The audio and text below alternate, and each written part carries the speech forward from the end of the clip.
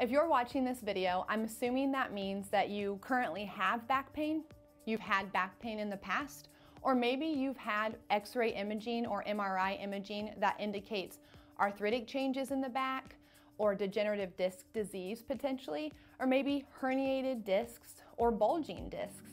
So I am Tayler Shorgen, and I am a physical therapist here at Steppin' Up Physical Therapy, here to talk to you about low back pain, what the lower back actually is and what structures are associated with it, and some things to do to help with low back pain.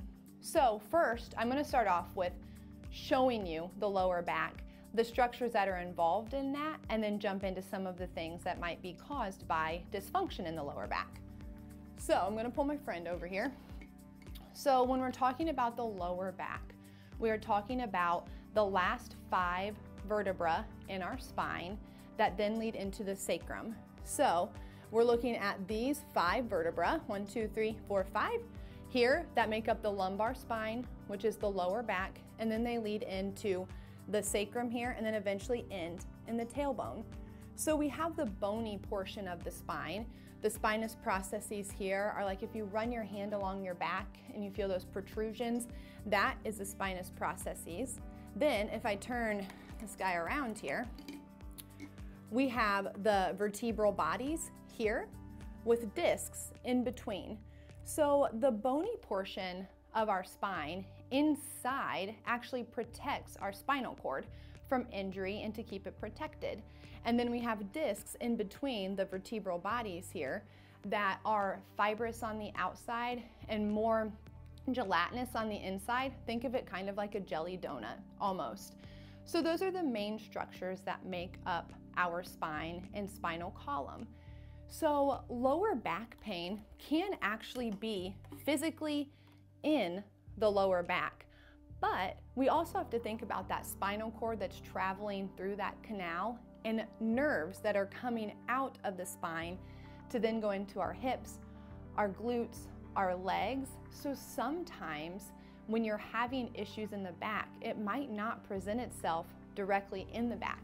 You might notice that you feel it in your hips or your glutes or down the leg, and that can be because of herniations or bulging of the discs that are in between the vertebra here, and they can compress into those spinal nerves and cause pain that travels because those nerves travel.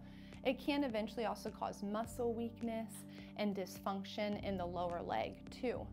Now, a lot of low back pain can also be related to posture. So if you come in and you feel like you have lower back pain when you're sitting for long periods of time, walking for long periods of time, if you like to labor outside or you're gardening or bending and lifting, we want to talk through those mechanics, because a lot of times the way that you position yourself, pick up things, bend and lift, the way that you position your body can really change and have an impact on how your back affects you over time. We want to look at muscle groups obviously as well, because there's a lot of times where stabilization of the low back can be low. A lot of that stabilization comes from the core, the lower back, and the pelvic floor. So we want to address all of those things as well. If you have thoughts and you've had back pain for quite some time, or you feel like you feel off or just unstable, on our website, I have an HEP that's been put together for stabilization specifically, and then also one that's focusing on flexibility and stretching. So be sure to check those out and try some of those things out.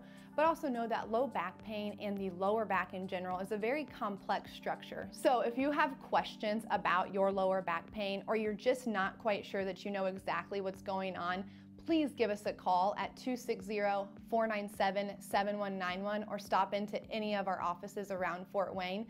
Again, I'm Tayler, a physical therapist here at Steppin' Up Physical Therapy, and we look forward to working with you.